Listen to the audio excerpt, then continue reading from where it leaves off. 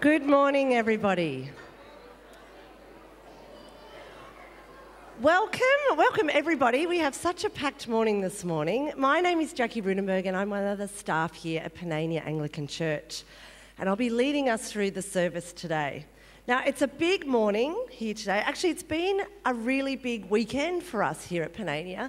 Yesterday, we celebrated the wedding of Nathan and Courtney from our evening service, which was wonderful to see people come together under Christ in marriage, which was lovely for us to celebrate. So there's probably a few people that are a little bit tired today due to being at that. Today, we have the baptism of Archie Sartor. So a huge welcome to the Sartor, the Lily family, and any friends and family that have joined us to witness this great event this morning. And I can see he's already smiling, so let's hope that that continues throughout the whole morning. But we also have a farewell today. It's also Paul and Julie's last week with us before they move on to Canberra. So we'll be including them in our service in a special way as well. So, with so many things happening this morning, let's get started. Let's all stand as we sing our first song.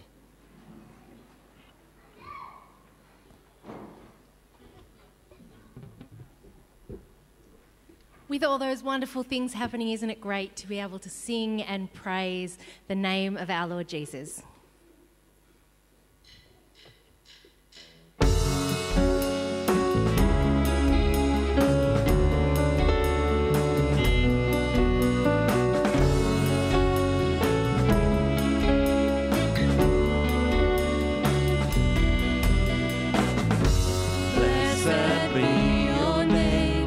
The land that is plentiful, where your streams of abundance flow, blessed be your name. Blessed be your name, when I'm found in the desert place, or I walk through the wilderness, blessed be your name. Every blessing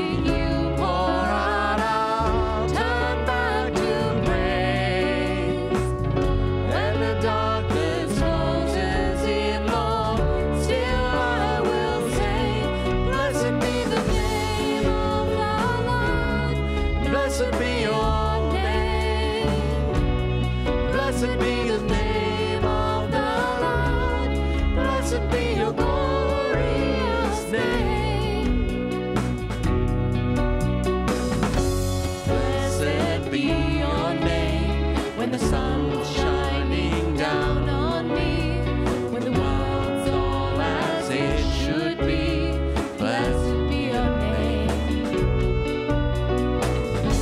Blessed be your name, on the road marked with suffering, though there's pain in the offering, blessed be your name. Every blessing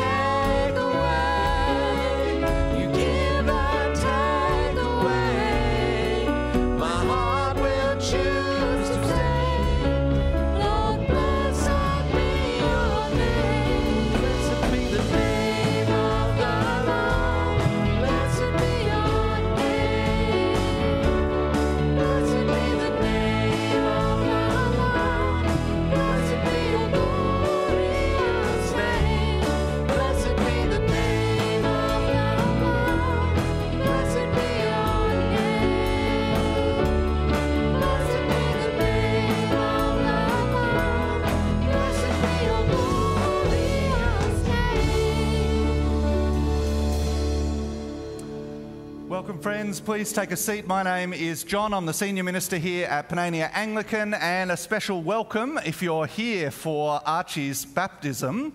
I believe some of our Sunday school last week were talking about baptism, so they get to see what we do. And partly what we do is explain what this water is about. I actually have some water here. You can't actually see for our young people. But why do we sprinkle water on people when they become a member of God's family? Well, because Jesus told us to. And children, I hope you realise, are a good gift from God, and parents are entrusted with raising them to know Jesus and to love him and to live for him. And so when they start on that journey with kids, or when someone just becomes a Christian for the first time, we do what Jesus said: go into all the earth, baptising people, making them disciples, teaching them everything that Jesus has said. And so that's why we do baptisms in church. We actually do them at the start of church because we know it's hard to wait. That's actually our theme this morning. Waiting is hard. We'll learn a bit more about that from the book of Jeremiah later. But we do baptisms right at the start to get our young people at their best. So what the Bible says then is that this water is ordinary water that points to the extraordinary work of God in people's hearts, washing their sins from them because of the blood of Jesus, which washes us from all unrighteousness. Jesus taught, in fact, that no one can enter the kingdom of God without being born of water and the Spirit. He said, flesh gives birth to flesh, but spirit gives birth to spirit.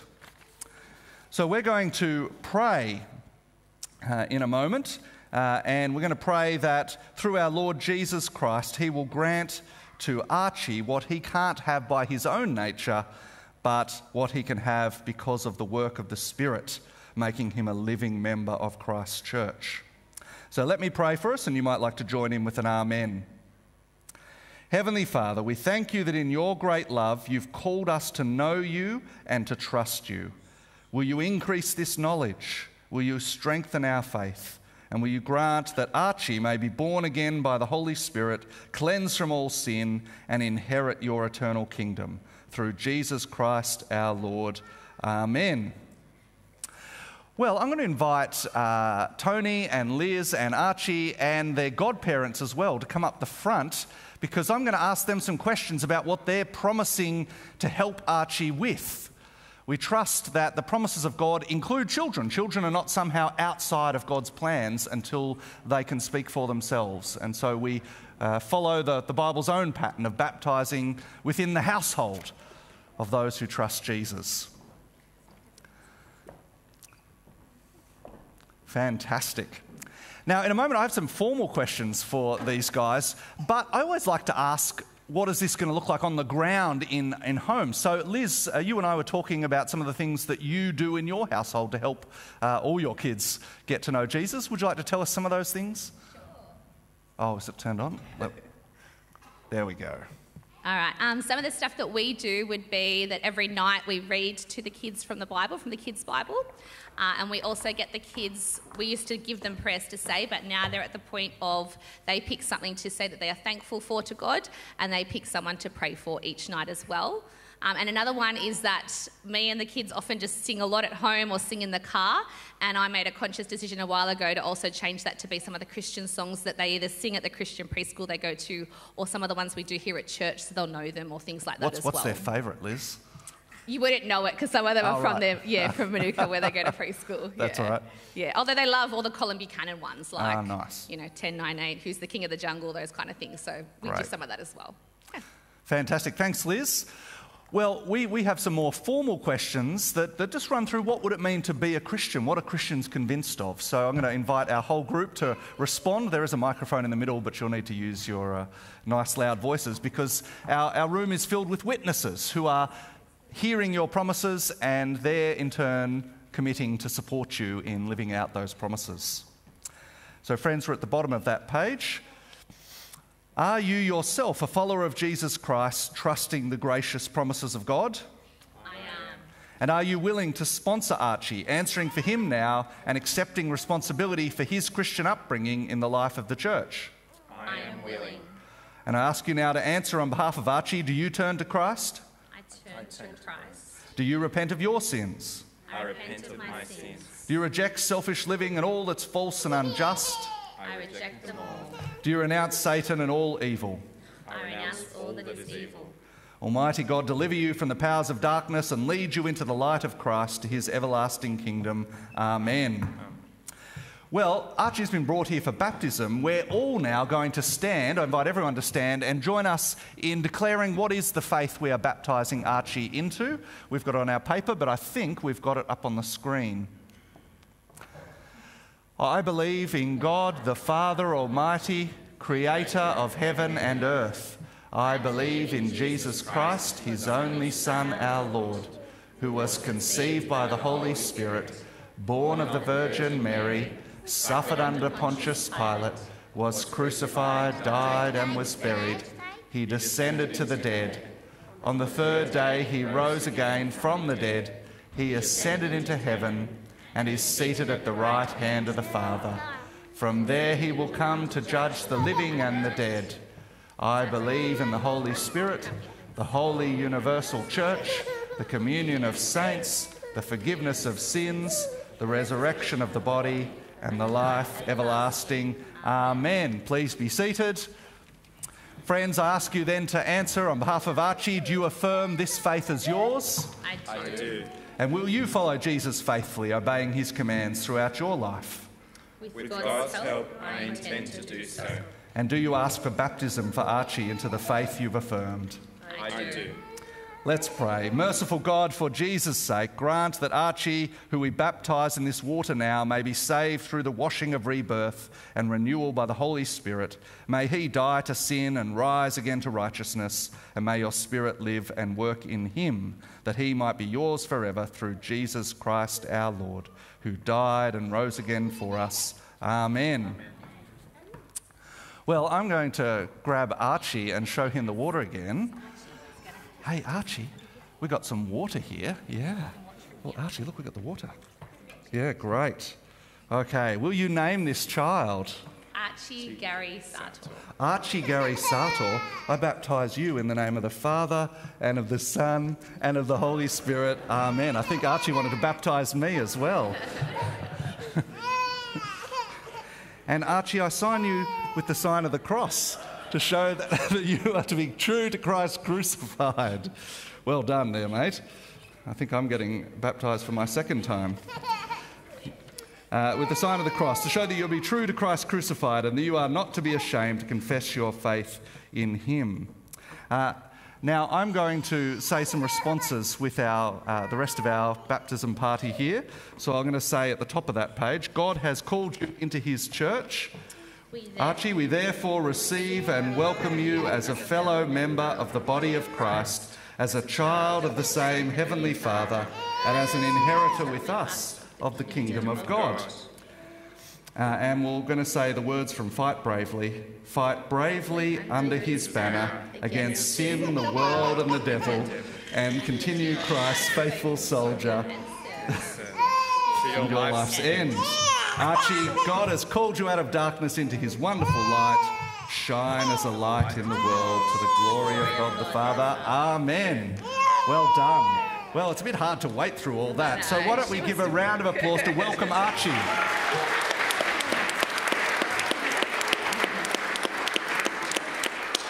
And as we might just give a chance for a photo as Steph comes up. Steph's going to pray. Say the final prayers of our baptism as our children's minister. But if anyone would like to take a photo as well of the group just before I let them take their seats, we won't make the kids wait through the prayers. So we might just... Shall we just stand in a group and come this way, and then we'll let our photographers take a quick shot. And then Stephanie will pray.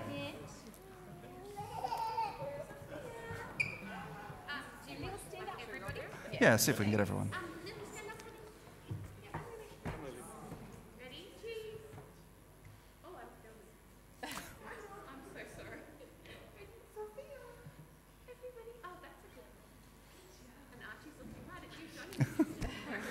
Microphone.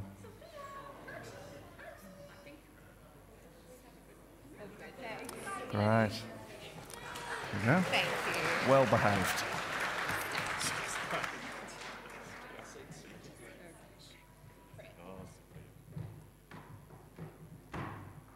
please do pray with me for the parents and godparents and all of us in the church family as we look to see Archie raised to know Christ. Gracious God, we thank you that through the death and resurrection of your Son, you have brought us from death to life. Enable us by your Spirit to resist the power of sin and give ourselves to you as a living sacrifice. May we not be conformed to the pattern of this world, but be transformed by the renewing of our mind so that we serve and please you in every way. And we pray for the parents and godparents of Archie. Give them the spirit of wisdom and love, that they may teach Archie by word and example to fulfill the promises they have made in his name. In our homes, give us the joy that comes from being faithful followers of the Lord Jesus Christ. Amen.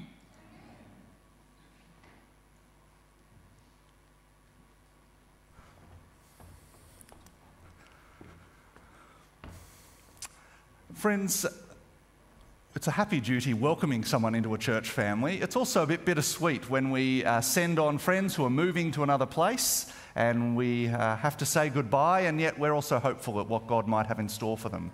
So we're saying farewell this morning to Paul and Julie Curtis, and they're such a big part of church life here. It's hard to work out how to do this well. So I'm going to ask Paul and Julie to come forward. They're very humble people, but I'm going to invite them to come forward because I just have a couple of words to say and a couple of gifts for us to give them.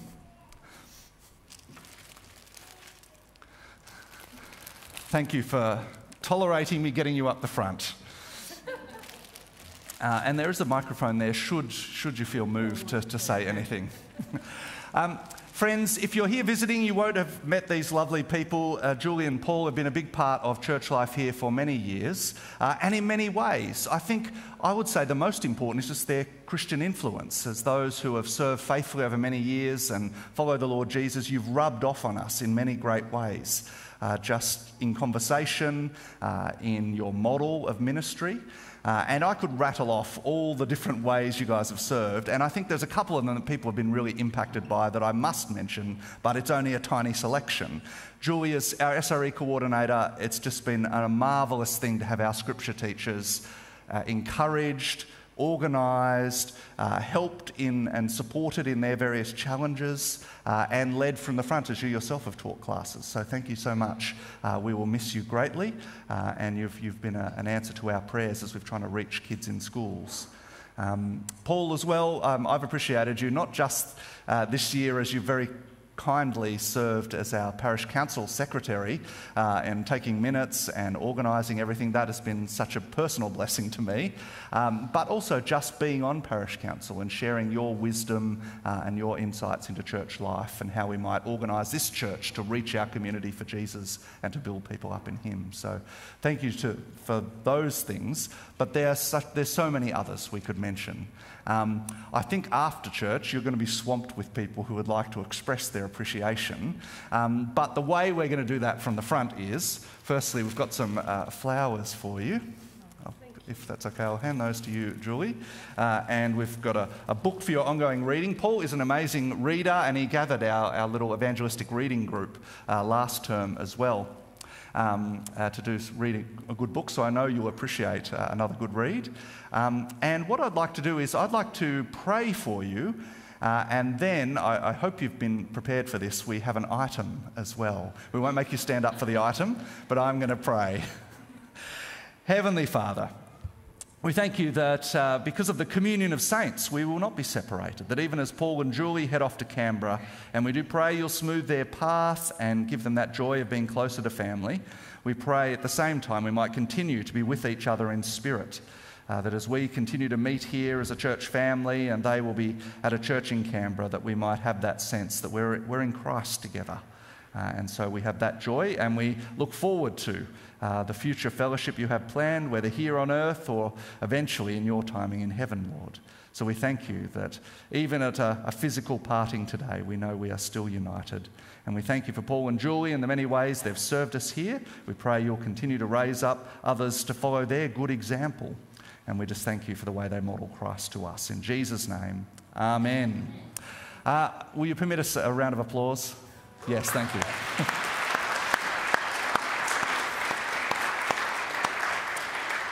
If you would like a right of reply or a final word of encouragement, you're welcome to do so. And then I'm going to and while you do that, I'm going to invite up some others.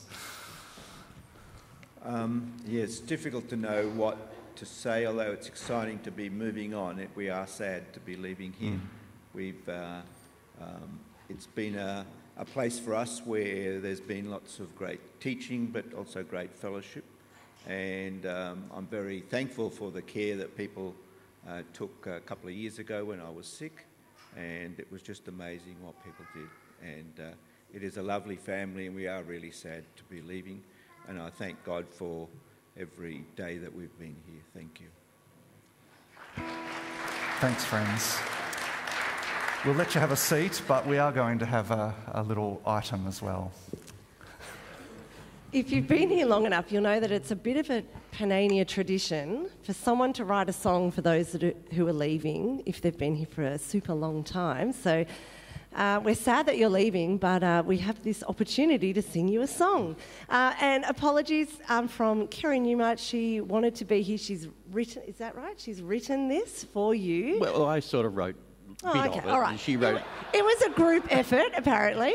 But yeah, she apologises that she couldn't be here in person to sing it. But yes, we're going to put the words up.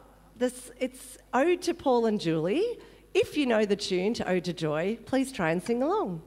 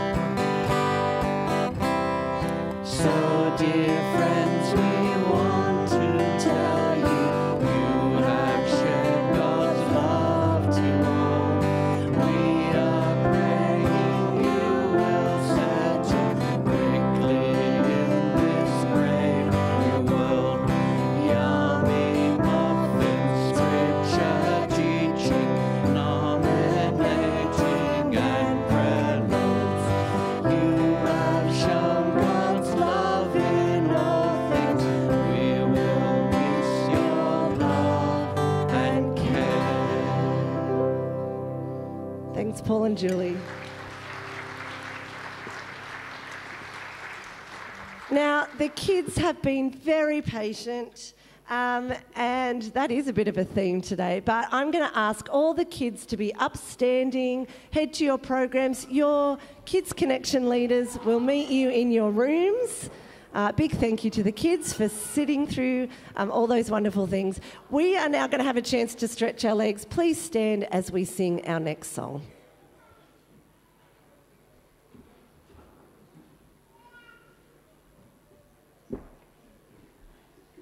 In keeping with our theme of waiting, today we are going to sing We Are Waiting, a wonderful song. And in the chorus, it picks up that longing that Christians have for Jesus to come back and make all things right. So please join with us as we sing.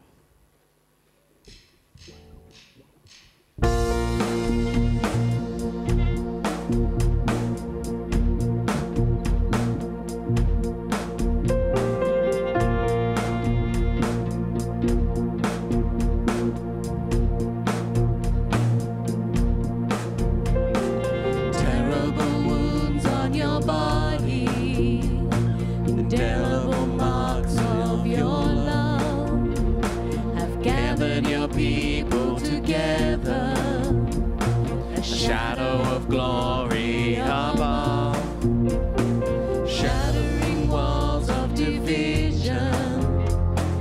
Nations will worship as one. You are the God of all people. You are the God who has come. We are waiting. We are waiting here for you. We are waiting. We are waiting here for you. Come lead your people home again. Come show your power and reckless love. May we arise and take our place.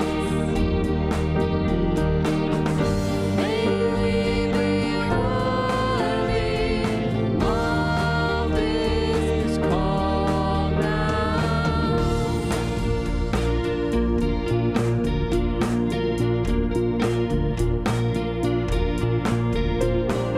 Comforting words for your people.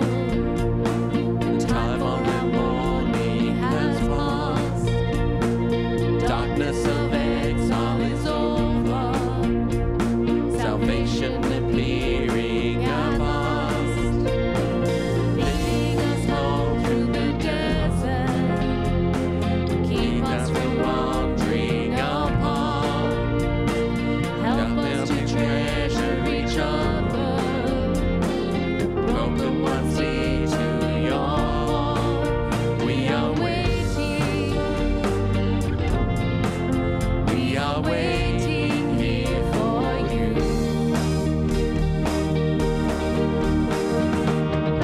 Come lead your people home again. Come show your power and reckless love.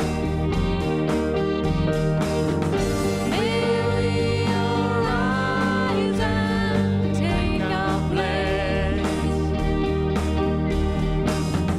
May we be worthy of this call now.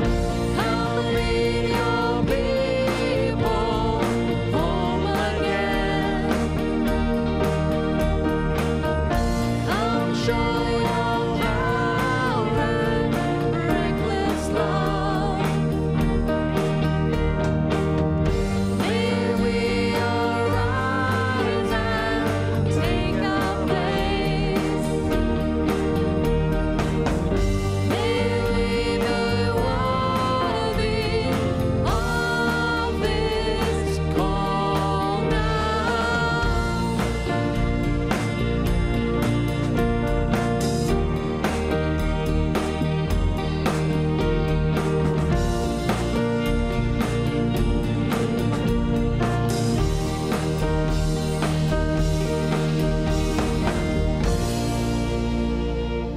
Please be seated as we pray.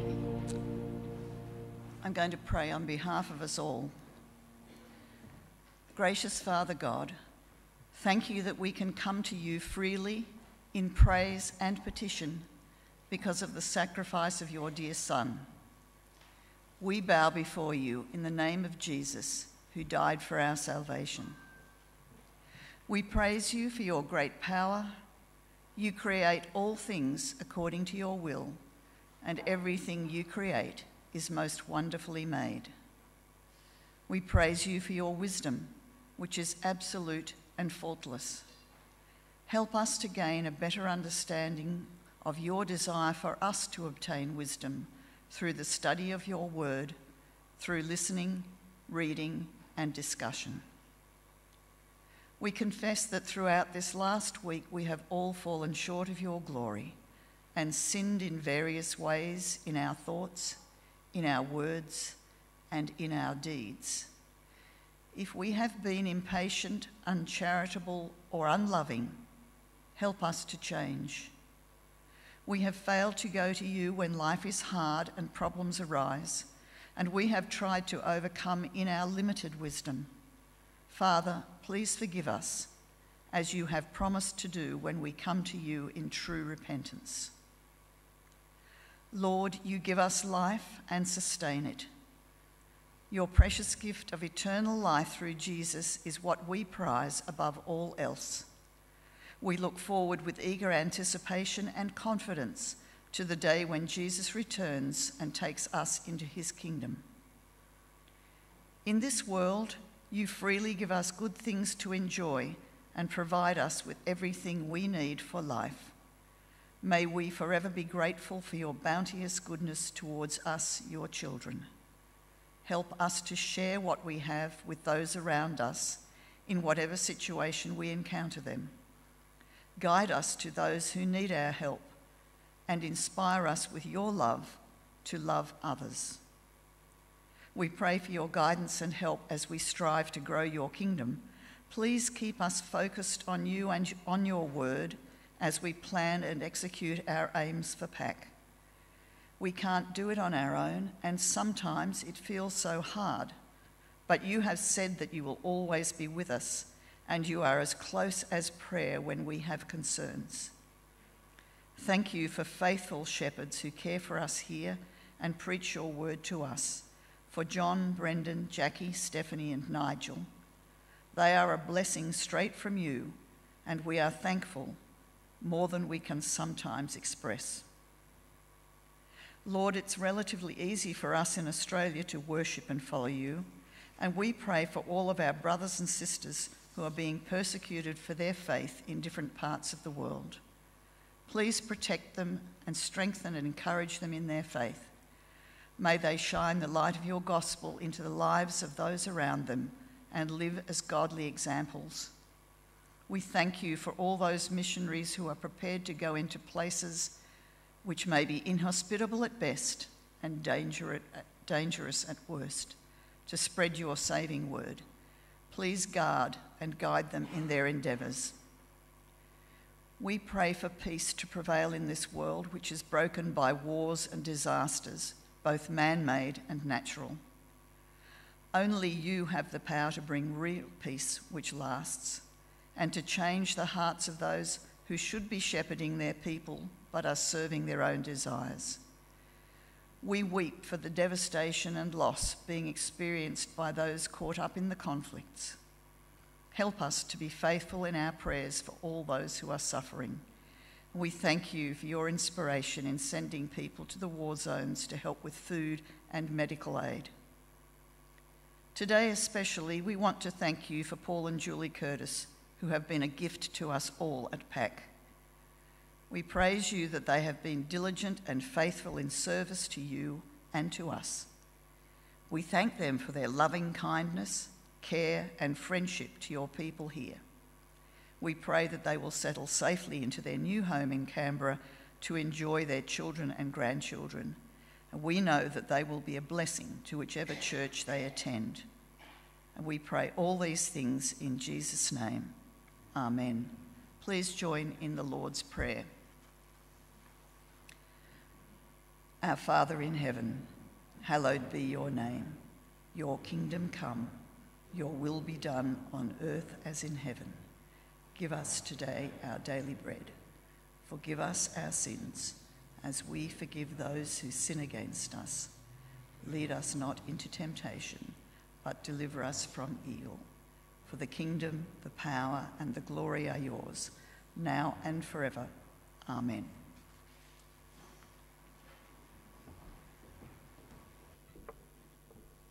We're going to stand and sing again. A wonderful hymn, It Is Well With My Soul.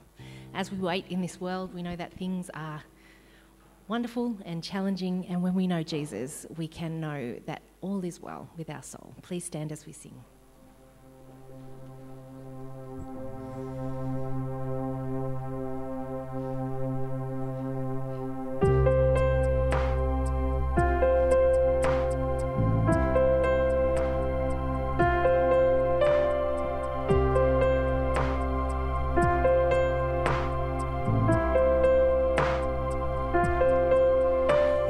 and peace like a river attendeth my way. When sorrows like sea billows roll, whatever my lot, thou hast told me to say, it is well with my soul. It is well. It is well with my soul. with my soul. It is well. It is well with my soul.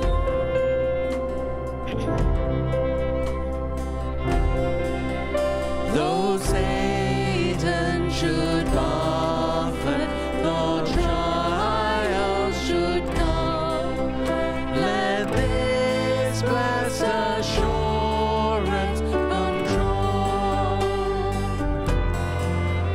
that Christ has regarded my helpless estate and has shed his own blood for my soul.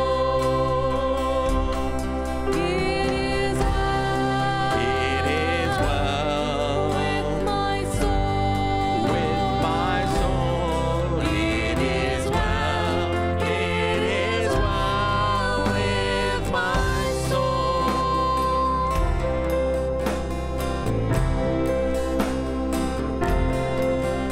My sin, all the bliss of this glorious thought.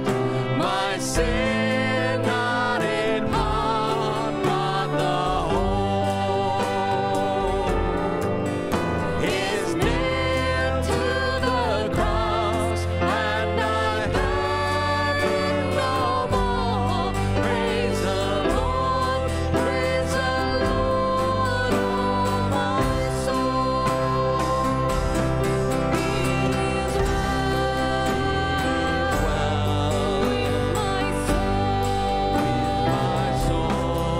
It is well with my soul.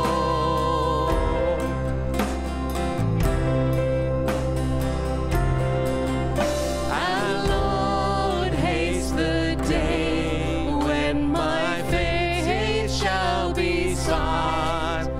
The clouds be rolled back as a scroll. The trump shall resound, and the Lord shall descend. Even so, it is well with my soul. It is well with my soul. It is well with my soul. It is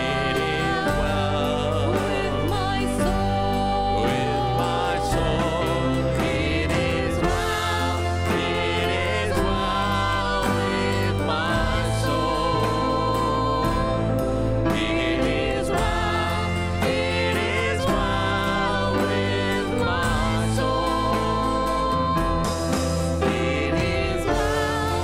It is well with my soul. It is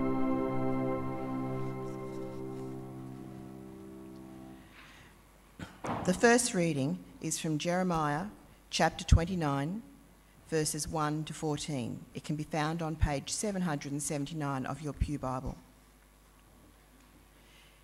This is the text of the letter that the prophet Jeremiah sent from Jerusalem to the surviving elders among the exiles and to the priests, the prophets, and all the other people Nebuchadnezzar had carried into exile from Jerusalem to Babylon.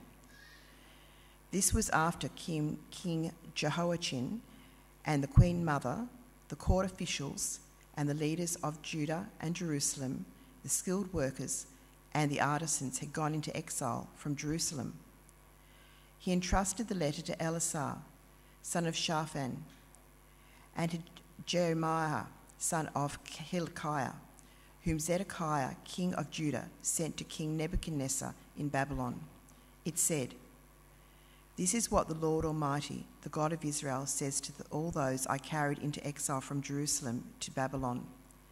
Build houses and settle down, plant gardens and eat what they produce. Marry and have sons and daughters. Find wives for your sons and give your daughters in marriage, so that they too may have sons and daughters. Increase in number there, do not decrease. Also, seek the peace and prosperity of the city to which I have carried you into exile. Pray to the Lord for it, because if it prospers, you too will prosper. Yes, this is what the Lord Almighty, the God of Israel, says. Do not let the prophets and diviners among you deceive you. Do not listen to the dreams you encourage them to have. They are prophesying lies to you in my name. I have not sent them, declares the Lord. This is what the Lord says. When 70 years are completed for Babylon, I will come to you and fulfill my good promise to bring you back to this place. For I know the plans I have for you, declares the Lord. Plans to prosper you and not to harm you, plans to give you hope and a future. Then you will call on me and come and pray to me, and I will listen to you. You will seek me and find me when you seek me with all your heart. I will be found by you, declares the Lord, and will bring you back from captivity. I will gather you from all the nations and places where I have banished you, declares the Lord, and will bring you back to the place from which I carried you into exile. This is the word of the Lord.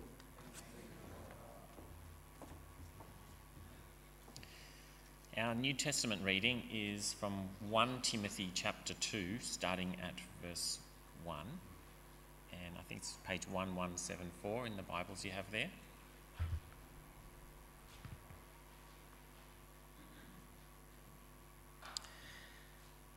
Starting from verse 1. I urge then, first of all, that petitions, prayers, intercession, and thanksgiving be made for all people, for kings and all those in authority, that we may live peaceful and quiet lives in all godliness and holiness. This is good and pleases God our Saviour, who wants all people to be saved and to come to a knowledge of the truth. For there is one God and one mediator between God and mankind, the man Christ Jesus, who gave himself as a ransom for all people. This has now been witnessed to at the proper time.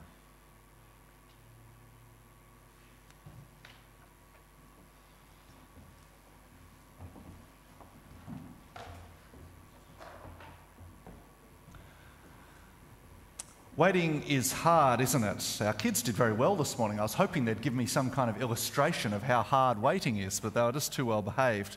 So let me tell you about a psychology experiment. You may know, I think we've mentioned it up the front before, called the marshmallow test. The marshmallow test is where you put a child in a room and the experimenter comes in and gives them a marshmallow.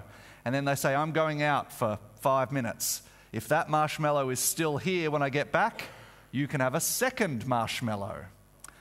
And some kids can wait, and some kids can't. Well, we've jumped ahead today to Jeremiah 29, and it's a letter. If you've got it open, verse 1, it's a letter from the prophet Jeremiah, and it's to help God's people wait.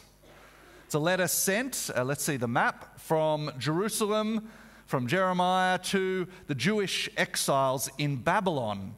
And that's because there's now 2 communities of Jewish people in the book of Jeremiah. The first wave of exile has happened. The Babylonians came in and took with them, verse 1, most of Jerusalem's elite. The elders, priests, prophets, verse 2, the king, Jehoiachin, the queen mother, the court officials. It even says all the tradies and artists were taken off to Babylon as well. But Nebuchadnezzar left behind a bunch of people in the land as well, including Jeremiah. That's where he's writing from. So he's writing to the Jews in Babylon, the Jewish community there now who are exiles, and he's kind of prophesying by mail. This is him delivering a message from God, but via letter. And that's a long way to send a letter in those days. Babylon's about 1,500 k's from Jerusalem. And it seems, though, that the king was in regular contact with Nebuchadnezzar. Perhaps he was sending tribute, and somehow Jeremiah slips in this letter to the exiles. So what's his message in the letter? Wait. Wait. You guys have been sent in exile to Babylon, and there you're experiencing God's discipline, but God's rescue is coming. So wait patiently. And that's hard. That's hard when you're not in the place you long to be. I remember sitting in Nairobi airport for 8 hours waiting for a flight once.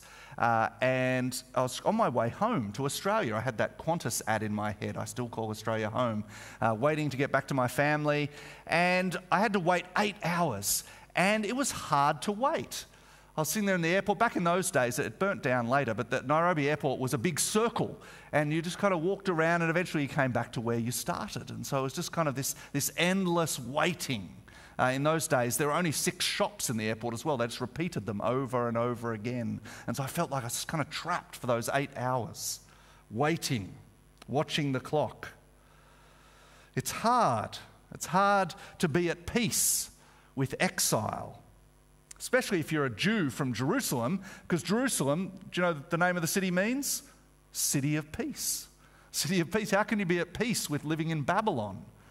You might remember the words of Lamentations. The words of Lamentations saying, we're in Babylon, how can we sing the Lord's song in a strange land? It's hard to be at peace when you're away.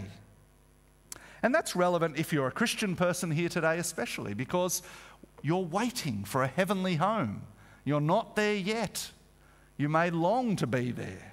Perhaps there's some circumstance that you're just holding out for heaven. So how do you wait in that situation? We're going to talk about then 2 types of peace today. The type of peace you might have in your heavenly home, in your destination, when you finally get where you're waiting for. There's that kind of peace. But then there's the peace you can experience even now as you wait.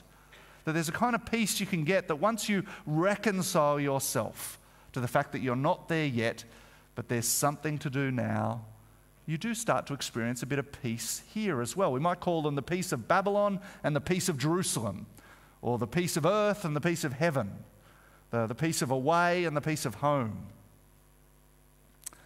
Let's start with the away version of peace, verses 4 to 7. The letter starts in verse 4. This is what the Lord Almighty, the God of Israel, says to all those I carried into exile from Jerusalem to Babylon. Now, it's worth knowing that in chapter 28, which we've skipped over, there was a prophet in Jerusalem who's been saying God's going to bring these guys back within 2 years.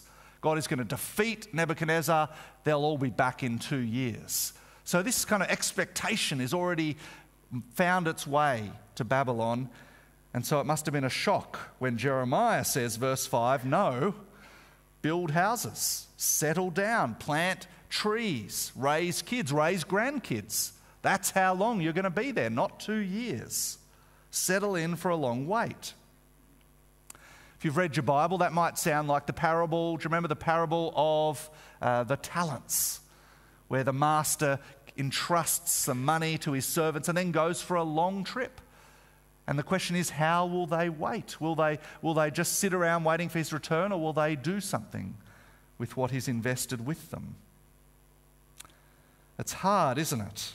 It's hard. If you thought it would be sooner, it's hard to orient your life to living instead of leaving.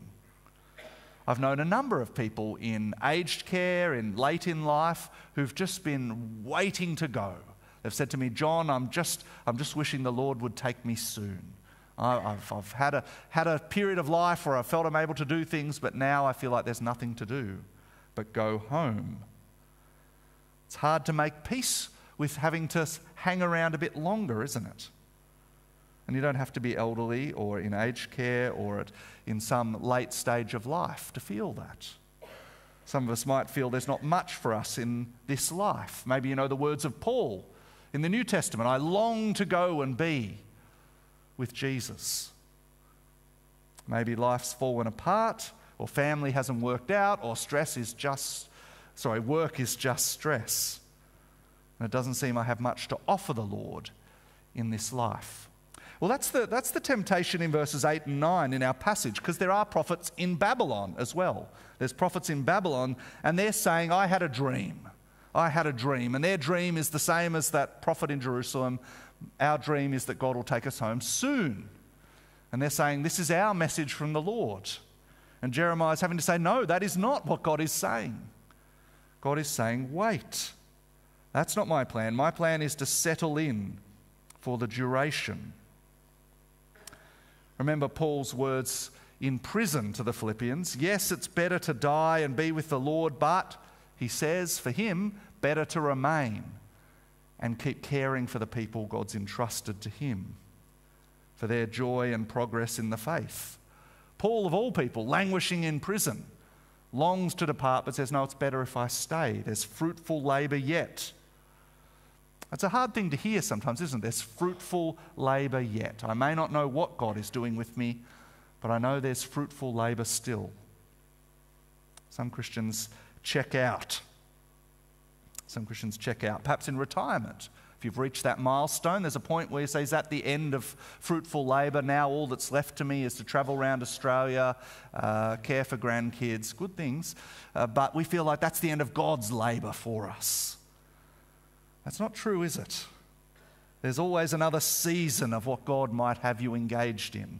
A good friend of mine, says he's now in his third age. He was a professional, and then he became a children's minister at our church. And now, what I love now is he lives in this 20-story apartment block, and he's become the building manager. But I would rather call him the building chaplain, because what he sees as his role there is just being amongst people and looking for opportunities to tell them about Jesus. Waiting patiently is not waiting passively. Waiting patiently is doing a Paul and saying, I see that there's some fruitful labour yet. Maybe there's things I can do now that I was never free to do before. So if you read verses 5 and 6 again, you might read them kind of with spiritual eyes. Perhaps this is the season to build the Lord's house, to plant seeds for God's kingdom, to raise up spiritual children, to be at peace with waiting. Like the parable of the talents. The Lord returns and he'll say, I invested in you. What have you done with that? What did you do while you waited? But in verse 7 of our passage, it's not just about what the Jewish community might do amongst themselves in labouring for each other and caring for each other and building up their homes. Verse 7 says also, seek the peace and prosperity of the city. That is Babylon. And that's a surprising thing. The Babylonians are the ones who wrenched them out of their homeland and took them into exile. And God says, seek the peace of this city. The word for peace you might recognize. It's the word shalom in Hebrew. Shalom, the word for peace. It's more than just peace and quiet. It's that sense of I am where God has put me, and there's good things for me here. Where God has put me in relationship with Him. Where I am is the right place right now. That's the peace that Jeremiah is talking about. And the message is he wants them in Babylon. God says, pray for Babylon, because in its peace is your peace. Now, in our version, it says prosper. If it prospers, you will prosper. But it's actually the shalom word there as well.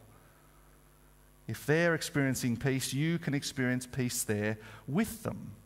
It's not actually saying seek the prosperity of Babylon as if they get rich, you'll get rich. God is just saying, no, for a little while, my plans for you and my plans for Babylon overlap. And you should make peace with that. I think some Christians really struggle with this because we feel we might want to be separate from the world. There's only bad stuff out there. There's only rebellion against God. There's only things that God's not happy with. And so we think maybe the best thing would be to be separate, to go Amish, to move to a monastery.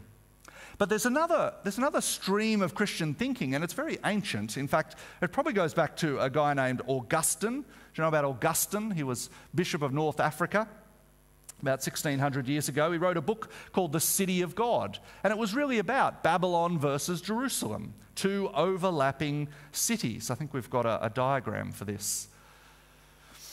He talked about the city of the world and the city of God, Babylon and Jerusalem. And their ideas of peace actually overlap. So there's Babylon, Jerusalem, and we'll go one more slide. They have an idea of peace and we have an idea of peace. And Augustine said, you realise that actually we overlap in some things, not on everything, but in some things we actually agree what brings peace to human beings. We actually agree with the people of this world. They're made by the same creator. There is actually an overlap there where we might even work together on things that benefit people, that are good for people. And so Augustine's idea was you don't have to withdraw and live in a monastery. You can live in the overlap.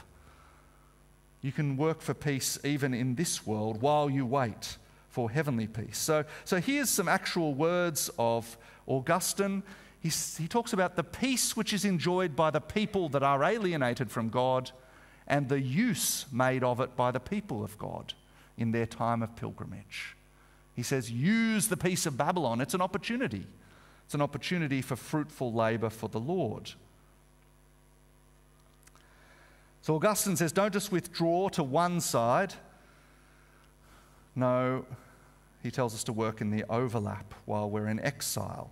And the first way to do that, Jeremiah mentions in verse 7 is you pray. You pray for Babylon if you're there. Pray that it is a place where you might have an opportunity to serve the Lord. And Augustine actually points to our other reading today. He says, have a read of 1 Timothy 2. What does it say? Pray for kings and those in authority. Pray that there'll be peace so that we might live godly lives. Pray that we can be productive in the time we have. The reason I was in Nairobi Airport, as I was telling you, was because I just taught a theology course to pastors in East Africa, and I was on my way home.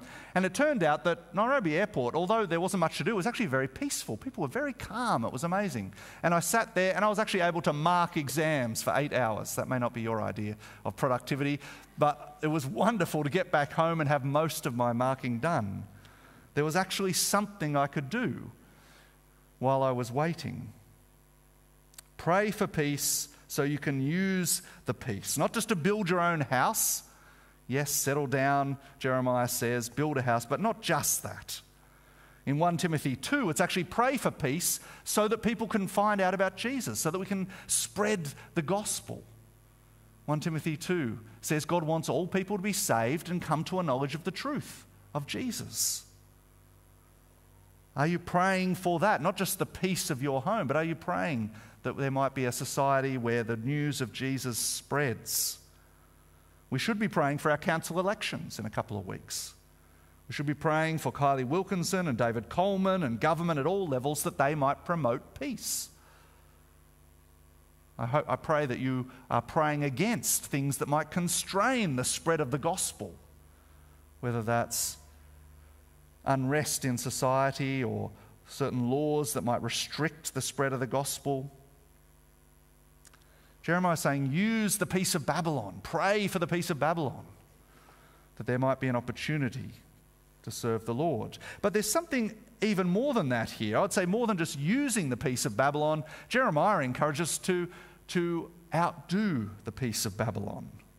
God sends his people to Babylon not just as a punishment for their unfaithfulness, but as a witness to Babylon. Because you realise the Jewish exiles, they're experiencing their discipline from God, but Babylon haven't yet. God's warning Babylon as well by putting these people in their midst. It's like 1 Peter. I think we have this on a slide. Peter says, "Dear friends, I urge you as foreigners and exiles," so he pictures them as the Jews in exile. He says to abstain from sinful desires which wage war against your soul, and live such good lives among the pagans that though they accuse you of doing wrong, they may see your good deeds and glorify God on the day he visits us. What that's saying is, we're not just using the peace while we've got it. That's saying we actually can outdo this world and show them a different vision, a better version of peace, what God's peace looks like. Tim Keller has a book called Centre Church, where he talks about that the role of Christians, especially in cities like Sydney, is where all these people are clustered in together. We can work and try and demonstrate what God's vision for peace might look like. I'm going to read you a little bit of Tim Keller here as well. He says, Christians are called to be an alternate city within every earthly city, an alternate human culture within every human culture, to show how sex, money, power can be used in non-destructive ways, to show how classes and races that can't get along outside Christ can get along in him, and to show how it's possible to cultivate by using the tools of art, education, government, and business to bring hope to people rather than despair or cynicism. And you know, the accusation of Christians too often, and you know this saying, is they're too heavenly minded to be of any earthly use. Well, Tim Keller's idea and Augustine's idea and Jeremiah's idea is, no, we can be of great use in our society and in the process show people that there's another sort of peace available beyond this world. So that's the peace of Babylon. But I do want to also mention that there's a whole other kind of peace in this passage. From verses 10 to 14, there's the vision of Jerusalem, where these exiles want to be. This is what the Lord says. Jeremiah says, but in 70 years I will fulfill my promise to bring you back to this place. And that's a blow, 70 years. But when they return to Jerusalem, they will have peace. It's the city of peace. And so verse 11 says, this is a plan God has to prosper you in the end. And that's the shalom word again. This is a plan to give you peace in the end. And a better kind of peace. God's people finally in God's place under God's rule. That's God's promise all along to Abraham and Moses and David, that God will bring his people to be blessed in the promised land under him. And of course, that's the plan of the book of Revelation. You see, in the end, there's a peaceful city, the new Jerusalem, God's people gathered at peace finally. What's odd then, if that's what Jeremiah's talking about, if you've ever been to Koorong or you've been to the Christian bookstore, there's always the wall of plaques. Have you seen the wall of plaques? There's every household item with a Bible verse on it, and often it's Jeremiah 29:11. It says, for I know the plans I have for you, plans to prosper you and not to harm you, plans to give you a hope and a future. And it's this thing you put in your home as if God's got this plan in this life to bless you. Things are going to get better. That's not what Jeremiah is talking about. He's talking about Jerusalem, not Babylon, in verse 11. He's saying there is something coming that's so good, everything here will pale into comparison. So don't misread 29:11. That's kind of the classic prosperity gospel verse. The one that says what God wants is to make you wealthy, healthy here. That's his main goal. That's not his main goal. His goal is heaven. I hope you see then, this is a promise about Jerusalem, not Babylon, heaven, not earth. This is God saying, seek the peace of Babylon while you're here, but look forward to a much better life to come. It's like a spiritual marshmallow test. I might call it the shalom test. Can you use the peace now, but remember there's something much better coming. Don't be so absorbed with the thing now that you lose sight of what's coming. The point of Jeremiah's letter for us this morning is to encourage us to accept a time in exile. And then, when the 70 years are up, Jeremiah's goal is, verses 12 to 14, that God's people are calling out to him, trusting him, looking forward to their return. They're ready to go back to Jerusalem. It's the shalom test. Can you make peace with waiting? When you do that, you kind of bring forward the peace of heaven. You start to experience it now, the peace of God which passes all understanding. That's the peace that you can experience even now while you're waiting. It's like you're on the plane and you've got the little map and there's your destination and it's inching towards the destination. But as you start to imagine where you're going, you start to enjoy the anticipation. Soon I'll be home. Soon I'll be with my family. I'll be getting off that plane and I'll be where I've longed to be. And you start to experience that peace. So friends, this letter actually has two halves. The first half is to stop people thinking so much about Jerusalem that they're unproductive in Babylon. The second half is to stop them thinking so much about Babylon that they lose their sight of going back to Jerusalem. If the first half is the parable of the talents, the second half is the parable of the 10 virgins. Do you know that one? The 10 ladies who are waiting for their master's return, but 5 of them get distracted and they don't have any oil for their lamps, and so their lamps go out and they're not ready when the master returns. Jeremiah is saying, don't let that lantern go out while you're waiting. So to finish, I think the way you get the balance of this letter right is to picture it. So I'll bring back our little diagram, is to picture it. Babylon and Jerusalem, 2 cities, 2 types of peace, worldly peace, heavenly peace, and they overlap. And that's the experience of those Jewish exiles in Babylon, but that's also the experience of a Christian person living on earth in hope of heaven.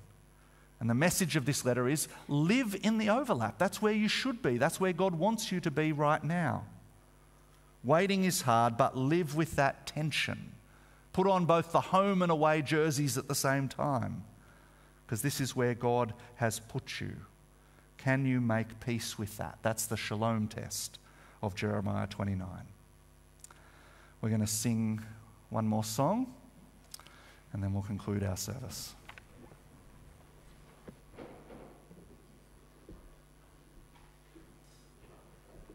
Please stand as we sing together, Amen.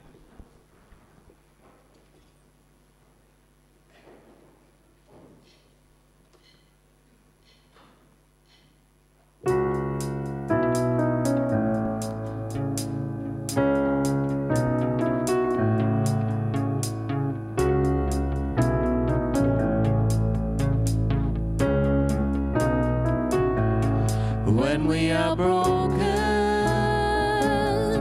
you will heal. When we are weary, you will feel. When we are desperate, you will heal. When we are hurting, you deliver. Promises find their yes in Christ. Your love is steadfast, it is sure. You are the anchor of our souls. So we sing, Amen. We sing glory to you. We sing, Amen. We sing glory to you. Our God is faithful. Our God is here.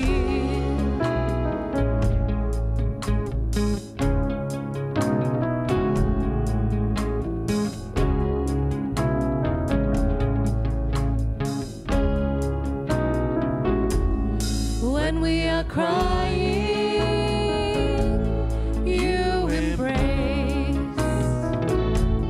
When we are lonely, you are grace. 'Cause your promises find their yes in Christ. Your love is steadfast, it is sure. You are the anchor for our souls. So we sing, Amen. We sing glory to you. We sing, Amen. We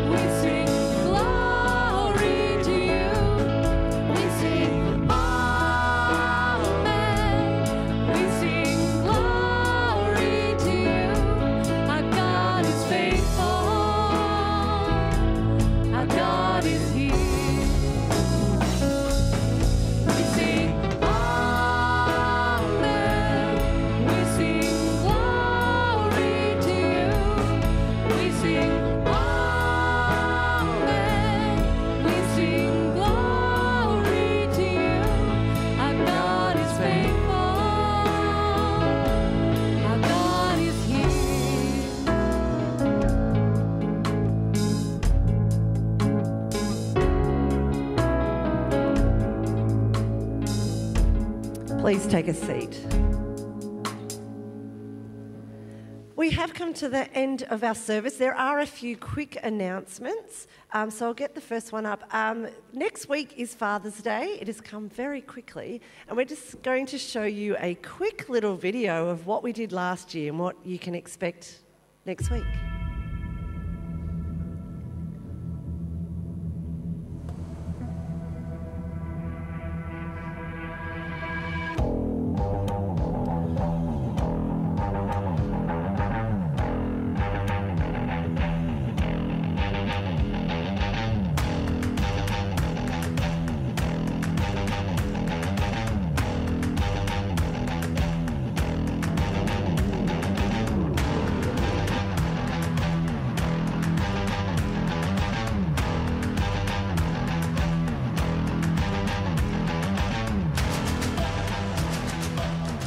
So if you're a father or you have a father, bring them along and join in the fun after the service.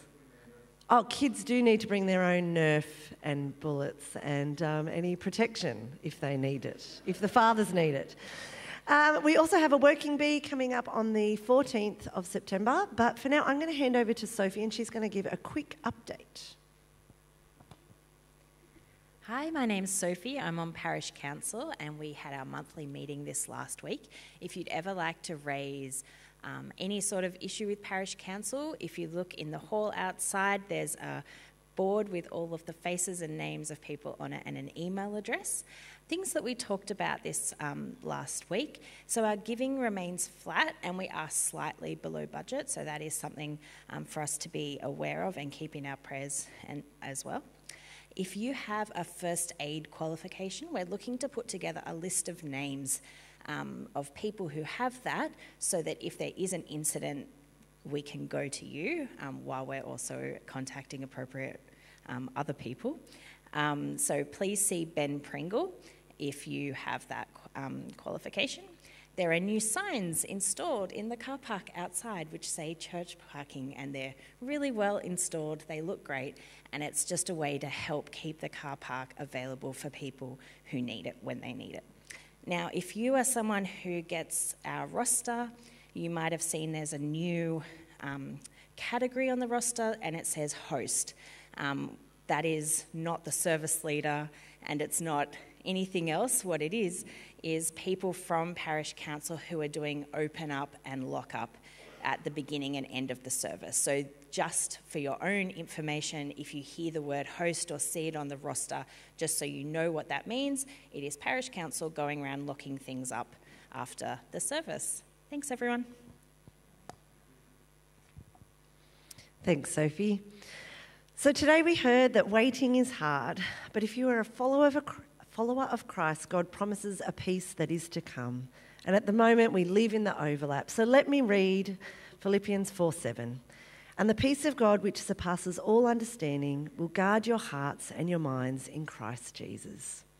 Thank you for coming today. Please join us for morning tea in the hall, coffee on the veranda, and please continue our fellowship this morning. Thanks for joining us.